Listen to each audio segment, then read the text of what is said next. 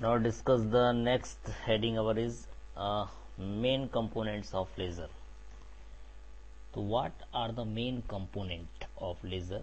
When we are using the laser, which type of component are necessary to drive the laser of any type of laser?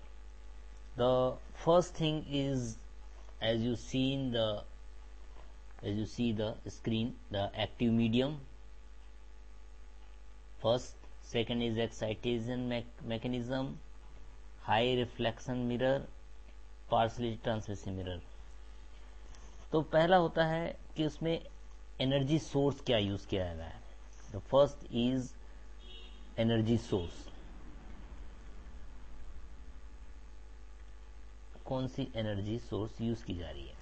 यानी with the help of energy source the system can be rise to N excited energy state.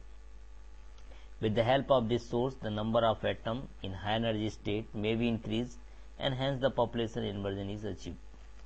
तो जब हम कोई एक ऐसी energy source use किया जिसके द्वारा से लोअर एनर्जी स्टेट से एटम एक्साइटेड एनर्जी स्टेट पे आ जाता है, तो जब एक्साइटेड एनर्जी स्टेट पे एटम आ जाता है तो हाई एनर्जी स्टेट पे number of molecules lower energy state के मोलिक्यूल से कहीं ज्यादा हो जाते हैं. यानी इस कंडीशन में हम N2 is greater than N1 बोलते हैं. तो ये कंडीशन यदि होती है तभी लेजर एक्शन होता है. देयरफॉर एनर्जी सोर्स में also be called as a pumping source. किस ढंग से पंपिंग सोर्स हो सकता है? Second thing is active medium. As you see the active medium क्या चीज हो सकता है? इसको हम वर्किंग सबस्टेंस बोलते हैं. This working substance must have metastable state. यानी एक्टिव सबस्टेंस जो होता है वो 10 to the power metastable state होता है जहां पे मोलिक्यूल्स सबसे देर तक रुक सकते हैं. 10 टू द पावर -3 सेकेंड से लेके 10 टू द पावर -7 सेकेंड तक. Thus, when excited by energy source, it achieve population inversion and this medium में भी solid भी हो सकता है, liquid भी हो सकता है और गैस भी हो सकता है, कुछ भी हो सकता है. And last but the most important thing is called the resonant cavity, जो आपको यहाँ पे दिखाई दे रहा है resonant cavity. तो resonant cavity it is a very special designed cylindrical tube जो आपको दिखाई दे रहा है यहाँ पे. The end of which are silvered. इसके जो end होते हैं, ये वाला end, this end, silvered polish किया जाता है एक एंड को पूरा और दूसरे एंड को पार्सली सिल्वर्ड किया जाता है दूसरा एंड को. Thus the light intensity can be increased by multiple reflection.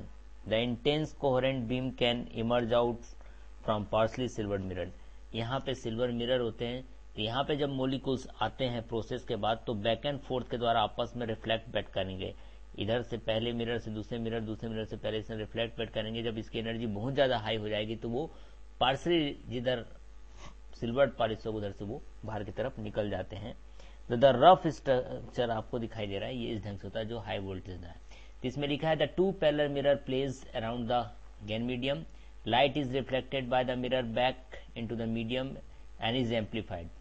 And the design and alignment of the mirror with respect to the medium is crucial. And the spinning mirror, modulator mirror, filter and absorber may be added to produce a variety of effect of a laser system.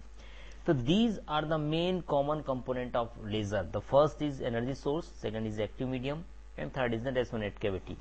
So this is the laser component.